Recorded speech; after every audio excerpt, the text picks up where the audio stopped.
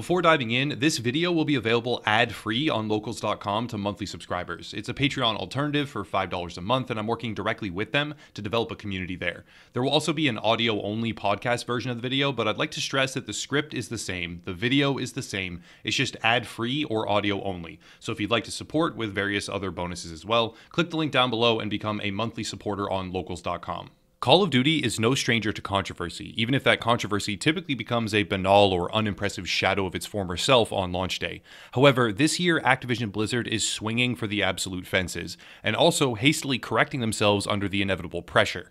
I myself covered the recent Cold War trailer, highlighting what can only be described as a chilling comparison between decades-old warning lectures from a KGB defector named Yuri Bezmenov, featured in the trailer, and the current socio-political atmosphere of activism in the United States. But today, we need to look at another response from the esteemed publication Kotaku. Ian Walker, a staff writer at the outlet, writes the following headlined article: Call of Duty trailer recklessly promotes far-right conspiracy theory.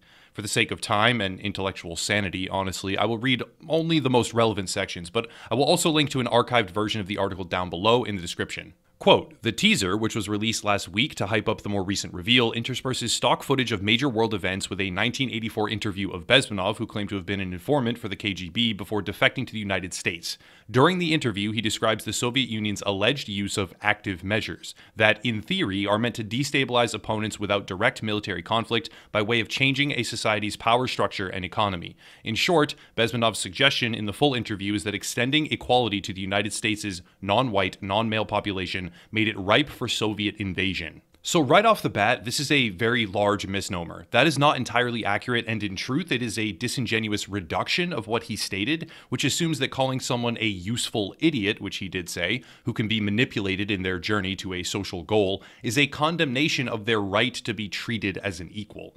That is factually untrue. Someone can be a useful idiot ripe for manipulation, that can absolutely be true, while also pursuing a goal that is perfectly legitimate. These two things are not mutually exclusive. Reading on. Quote, the person interviewing Bezmenov in the footage is far-right conspiracy theorist G. Edward Griffin, who has since made a name for himself in HIV/AIDS denialism and alt-right recruitment. As a member of the John Birch Society, a famously anti-communist organization focused on establishing a more conservative government in the United States, it makes sense that Griffin would peddle Bezmenov's claims about Soviet interference by way of social progress without any critical analysis. In the Call of Duty trailer, Activision presents Bezmenov's words bereft of this important context. Similar to the paragraph prior, this is a false connection to draw. A man can be interviewed by someone who is unsavory, even conspiratorial, and frankly evil, it still would not matter, while simultaneously stating things that are true or valuable to explore. The man interviewing Yuri Bezmenov during the segment that was utilized receives no screen time, no name recognition, and genuinely has no presence whatsoever, but the mere fact that the interviewer had a dissatisfactory political ideology with conspiratorial beliefs is being used to discredit the interviewee. As an easy example, a conservative can go on CNN and make claims that align with a Republican mindset, and those claims or personal positions are not de facto worthless because the interviewer is a liberal host.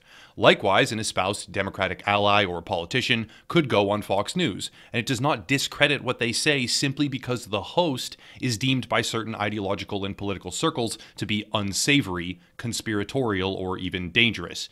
The interviewer has no relevance here. The words of the one speaking, the one in the trailer, those do matter.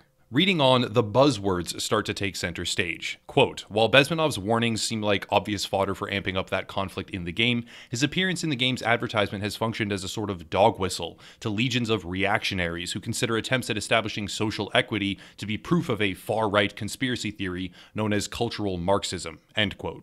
Somehow, as is true with many contemporary journalistic personalities, Ian manages to connect all of it to Gamergate. Quote, the term more recently gained popularity in gaming circles thanks to, what else, Gamergate. The specter of cultural Marxism is routinely conjured to decry anything that doesn't adhere to the straight, white, cis male perspective, again with that man, that has dominated the video game industry for decades, such as the introduction of playable female characters in Battlefield 5 and LGBTQ+ representation in The Last of Us Part 2, end quote. This is where a clearly defined transformation occurs. Instead of debating the merits of Yuri Bezmenov's testimony as a KGB defector, we have transitioned to an attack vector against Gamergate, and those that spoke out against various aspects of two particular video games. Battlefield 5 was touted as the most immersive battlefield yet, and then had amputee female British commando super soldiers parkouring all across the trailer.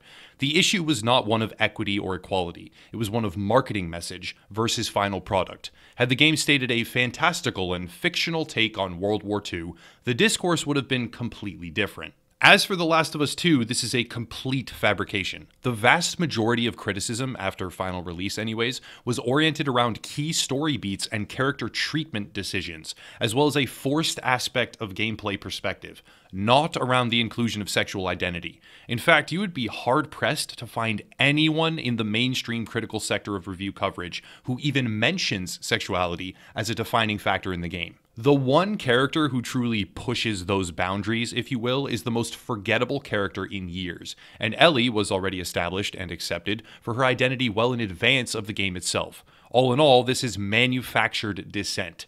Disagree with a nearly non-existent adversary to strawman a point that does not even relate to the subject of the article, which is Yuri Bezmenov. For the sake of time, I'll speed things up here. The writer moves on to attack Sargon of Akkad, calling him far-right, bringing up a past political run he undertook for British Parliament, as well as controversies he faced along the way. It also draws parallels to a notable criminal with a 1,500-page manifesto on his motivations for the execution of an atrocious crime, and towards the end, we find the following paragraph. Quote, "That's not to say that Call of Duty publisher Activision is free of these kinds of gaffes, intentional or not. This is the same series that, for example, hired Oliver North as an advisor on 2012's Black Ops 2.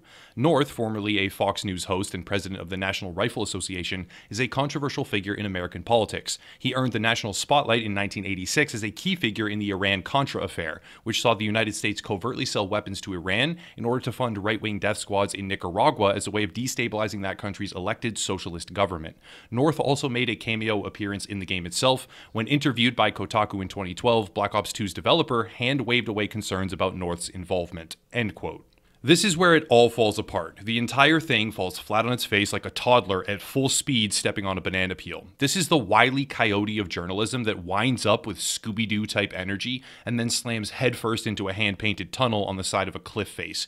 And I am honestly baffled that a staff writer at a major publication can produce this kind of work without seeing front and center the blatant and unmissable contradictions at play. Oliver North is indeed a controversial character in American politics. That much is obviously true, but recall the title of this article.